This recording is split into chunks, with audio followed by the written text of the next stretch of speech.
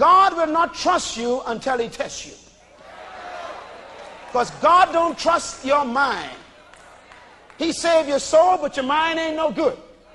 And it's not as a man believeth, so is he. It's how a man thinketh, so is he. So God got to change your thinking so that your behavior could change. The Bible says, be ye transformed by the renewing of your mind. And transform means what? Change. That means if your mind ain't changed, you still ain't changed. I don't care how you shout and dance and preach and speak in tongues. If your mind ain't changed, you still ain't transformed. And God will take you in the wilderness, and everybody here has to go. Oh, hear me. I don't care who you are. God will take you through the wilderness because he won't trust you until you make it. I don't care how great your vision is, or how awesome your purpose is, or how much big things you want to do in life. God won't let you start until you go through the wilderness.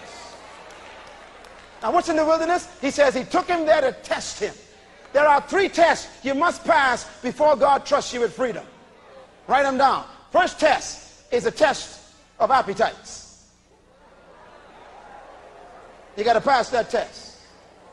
You got to test your appetites. God will check to see if your appetites are under control.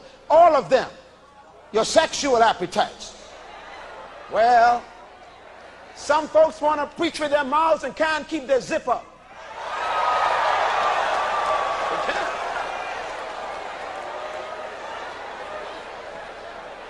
It's so sad today. We got men and women of God rushing into the ministry, can't wait to start a church, and they haven't put their loins under control yet. That's why there's such disgrace in the church. We got anointed heads with unanointed loins.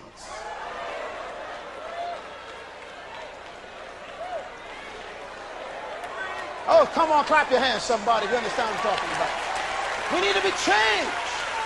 Our minds need to change. God will test your appetites for food, for control of your appetite. And that's the first test Jesus had to pass. Appetites under control. And he passed it. The second test you must pass, you're going to like this one, is the test for power.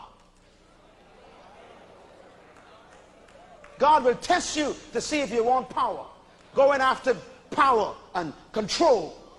A lot of people are in the ministry for the wrong reason. Some folks want to carry the pastor's Bible for the wrong reason. Oh yeah, I know they're there. Yeah, you got folks who will do anything to get a little position. God will test you. Brother, when you don't want the position, God will give it to you.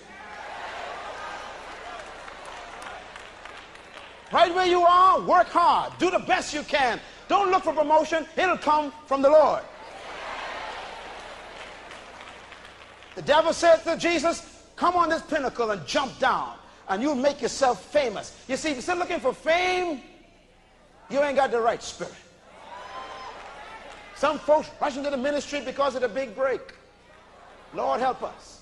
We got some talented people here. I mean, you could sing, you could play piano, you could play a saxophone or something. And here comes a guy who heard you play, and he says, look, I want to put you in the studio, man. You're pretty good. Yeah. And you say, yeah, this is your big break. Yeah, my big break. Yeah. Now listen, we don't want you to mention Jesus when you sing, though. Now, we'll give you $200,000. We'll pay for everything for you, but just don't mention Jesus, okay? This is your big break. We'll promote you in the secular market. We'll put you on MTV. We'll fix you. You just remember, don't mention Jesus, and everything gonna be all right. Time for your big break now. Then you got the other side.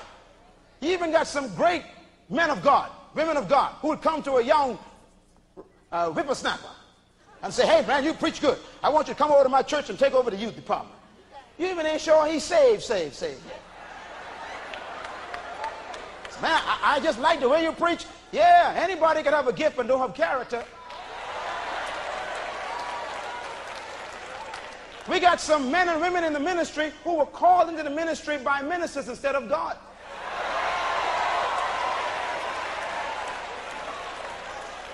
This stuff got to stop now. Nothing in the world is worse than artificial growth. Come on, somebody. Huh? Artificial growth. They take those hormones and put in those chicken eggs. Chickens grow overnight, full of hormones, fat and plump, and make you sick and get cancer. And we got some saints like that. All of a sudden, out of nowhere they come.